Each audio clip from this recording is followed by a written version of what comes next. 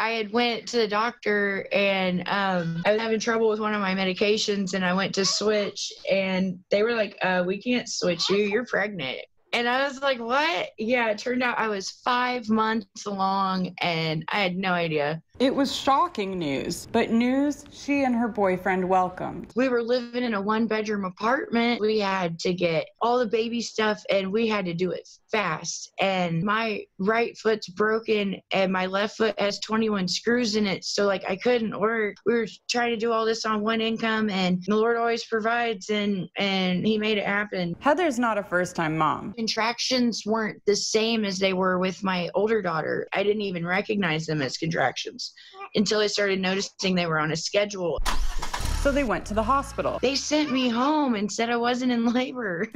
But later that night, my contractions were back to back to back to back to back. I gotta call 911. And he's like, why can't I take you in the car? And I'm like, I'm not gonna make it. Like, she's coming now. I could feel her crowning. Kokomo Fire Department answered the call. All these firemen come in the house. I'm like having a baby in front of all these guys that I don't know. Kokomo firefighters stayed with her in the ambulance. Being in motion when you're in labor is not fun.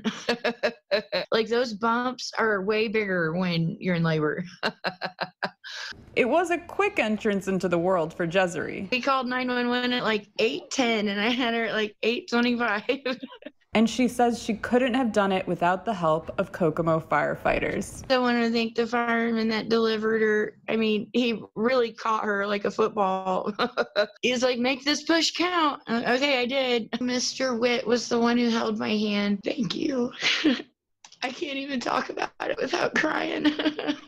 He didn't even know me and it didn't matter. You know, he knew what I needed and he did it.